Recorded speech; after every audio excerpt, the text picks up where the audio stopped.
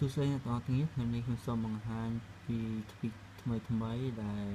support ទៅលើ iOS 9.3.3 ដែលជា iOS ជំនាន់ចុងក្រោយរបស់ Apple ជាដំបូងឡើងខ្ញុំសូមបង្ហាញ tweak មួយដែលលោកបានឃើញហើយនេះនៅលើ dock របស់ខ្ញុំមានរូបភាពនៅពីខាងក្រោយដើម្បីបានរូបភាពកម្មវិធីនេះយើងចូលទៅក្នុង Cydia កម្មdock នោះ tweak នេះមានឈ្មោះថា DockArttt នេះគឺគ្រាន់តែជា tweak ដែលធ្វើឲ្យយើងអាចដាក់ image នៅខាងក្រោយdock បានដើម្បី upload image ចូលទៅកាន់ setting បន្តមកចូលទៅក្នុង DockArttt ហើយបន្តមកយើងចូល enable ហើយយើងចូលទៅក្នុង select image ដើម្បីធ្វើការកំណត់ image យើងចុចទៅលើ image នេះមកបន្តមកវាឲ្យយើងផាសទៅក្នុងកន្លែង image patch នេះយើងគ្រាន់តែនេះរបស់ខ្ញុំដែលមានស្រាប់ឥឡូវខ្ញុំលុបចោលឥឡូវខ្ញុំផាសរូបភាពតែហើយយើងផាសកន្លែងនេះទីដើម្បីឲ្យហើយយើងចង់ទៅ spin មកនៅរូបភាពទៅដែលយើងចង់បាននៅខាងក្រោយដកនោះយើងនឹងលុបចេញមកនៅខាងក្រោយដករបស់យើងអូខេនេះគឺជារូបភាពដែលយើងបានដាក់មិញនេះសូមបង្ហាញ tweak មួយទៀតគឺ tweak ដែលមានឈ្មោះថា ColorStatusBar គឺ allow ឲ្យយើងអាចដាក់ color ទៅលើ status របស់យើងនៅពីខាងលើឬរបស់ខ្ញុំមានពណ៌ purple ហើយយើង battery មានពណ៌ pink យើងអាចកំណត់ពណ៌នៅខាងលើរបស់វាបានគឺយើងចូលទៅក្នុង setting បន្តមកយើងចូលទៅក្នុងColorStatusBar យើងកំណត់ theme នៅខាងលើនេះយើងចង់ដាក់ពណ៌ dark gray មួយក៏ហើយកន្លែងនេះ enable នេះគឺយើងចង់កំណត់ពណ៌របស់វានៅ background យើងចង់កំណត់ពណ៌អីដែលយើងចង់បានយើងសេរីតាមនឹងមក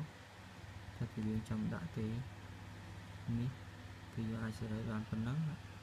ហើយកន្លែងនេះគឺ battery យើងចង់សេរីចិត្តពណ៌អី battery ហ្នឹងយើងចុចคลิกចង់បានពណ៌អីក៏បានដែរតែមកយើងចុចយកវាហើយយើង set ពណ៌ហ្នឹងដល់មកទៅវិញបន្ទាប់ពីយើងកំណត់វាហើយយើងគ្រាន់តែ start springboard មកវានឹង load ឲ្យយើងនៅលើខាងលើជាមិនខាន tweak មួយទៀតគឺ tweak ដែលមានឈ្មោះថា RoundCCButton នេះគឺ allow ឲ្យយើងនៅ control center នេះគឺវាមានលក្ខណៈរាងមូល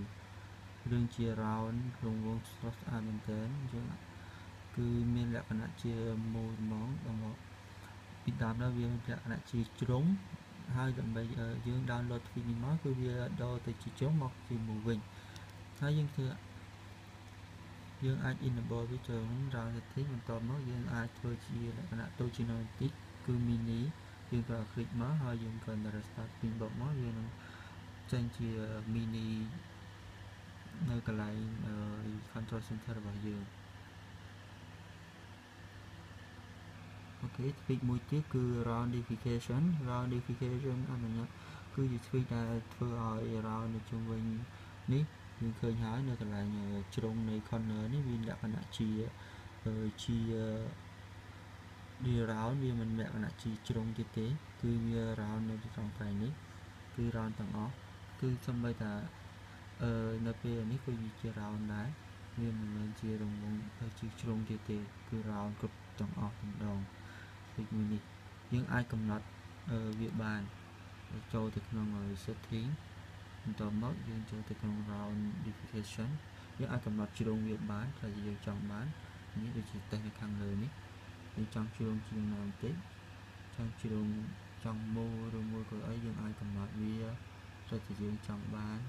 យើងអាចកំណត់វាបានច្រើនជ្រុង banner យើងមូលបន្តិចអូខេអាចកំណត់ជាមួយនេះបានដែលយើងចង់បាន tweak មួយទៀតគឺ tweak មានឈ្មោះថា SleepFX នេះគឺជា tweak ដែល allow effect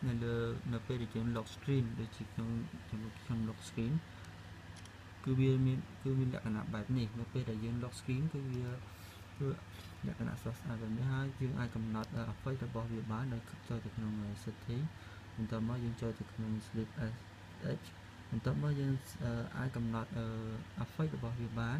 យើងចង់យក effect មួយណាក៏បានដែរតែយើងចង់បានមានច្រើន effect ហើយយើងអាចកំណត់ sound នេះ sound យើងអាចកំណត់ជាសំឡេងអីក៏មានសំឡេងអីក៏បានដែរនៅក្នុងនេះវាមានច្រើនសំឡេងដែរយើងអាចកំណត់វានៅក្នុងនេះតើវាយើងកំណត់ហើយកន្លែងនេះយើង play mode យើងដាក់ always មានថាវា always នៅពេលដែល scene ធម្មតាក៏វាដូច effect នេះឲ្យពេលលុប scene មើល when look sound play នេះគឺមានថាពេលលុបដែលបានវាមាន effect នេះអូខេសង្ឃឹមថាអ្នកនរគ្នាចូលចិត្តហើយនឹង like ជួយ like subscribe នៃ channel របស់ខ្ញុំសូមអរគុណ